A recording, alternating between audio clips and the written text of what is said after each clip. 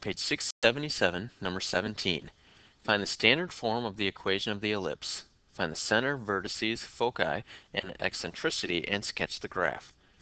Okay, now we know we've got an ellipse because, first of all, both the x and y values are squared, but the stretch in the x squared and y squared direction is different. So, and they're both different in a positive direction. So we're talking about an ellipse here.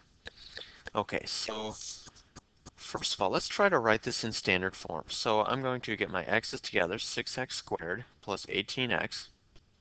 Then I'll leave a space. Then I'll get my y's together, plus 2y squared minus 10y. Then I'll leave another space, and then we'll say equals, and we'll move that 2 over to the right-hand side. Equals negative 2. Okay, now to complete the square, I need to have 1 in front of my square term. So I'm just going to factor out a 6.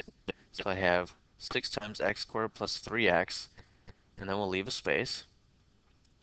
Plus, and we'll do the same with our y's. We'll factor out a 2. 2 times y squared minus 5y, and we'll leave a space again, and we'll say that equals negative 2. Okay, now to complete the square, since I have a 1 in front, what I have to do is take half of this value right here.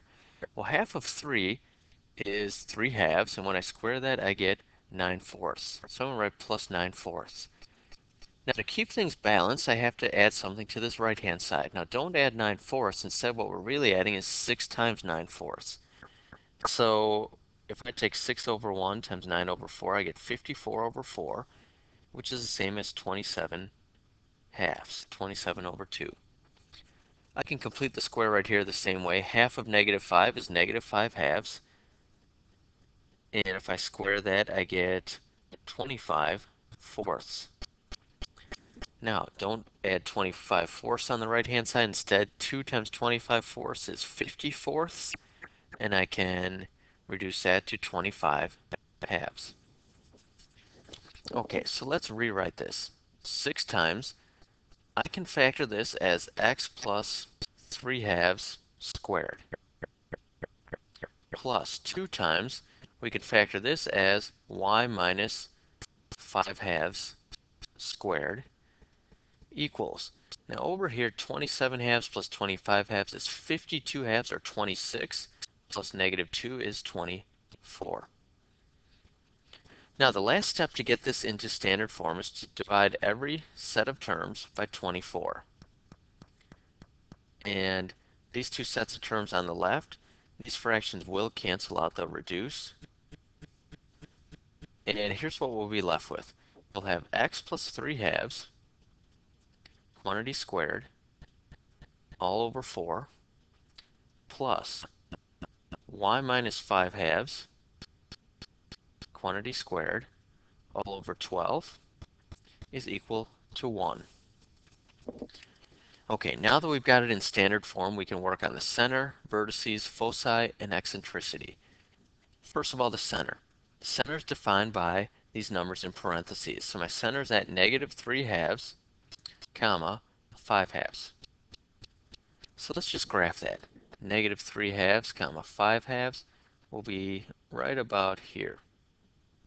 So there's my center. Now to find my vertices. The numbers below the x and the y tell the stretch in the x and y directions. So since I have a 4 below the x, my stretch in the x direction is 2 units.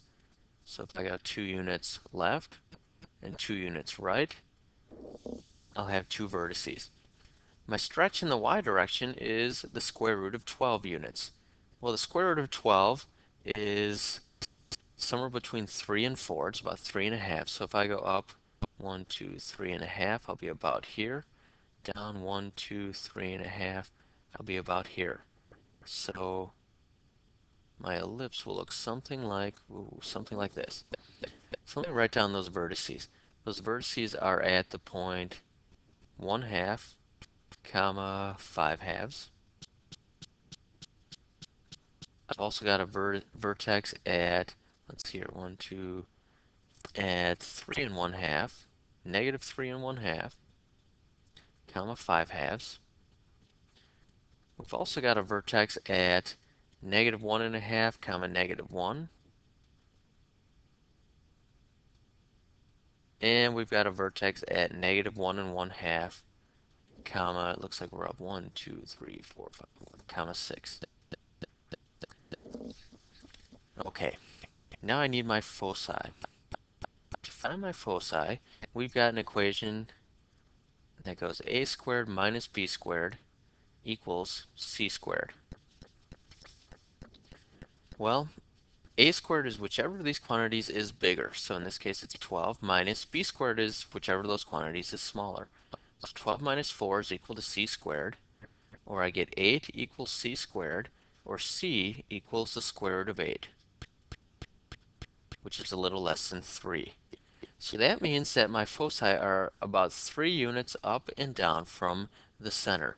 So if I go up 1, 2, about 3 units, I'll be right here. And down 1, 2, about 3 units, I'll be right here.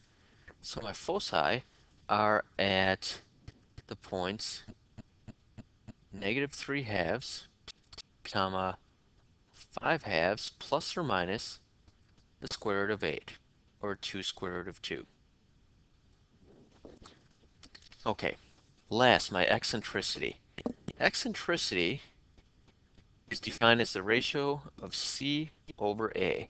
Well, c we found was the square root of 8, or 2 square root of 2. A was the bigger of these two quantities, so that's going to be 12.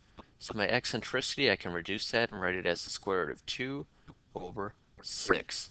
So there's my center, vertices, foci, eccentricity, and graph of this ellipse.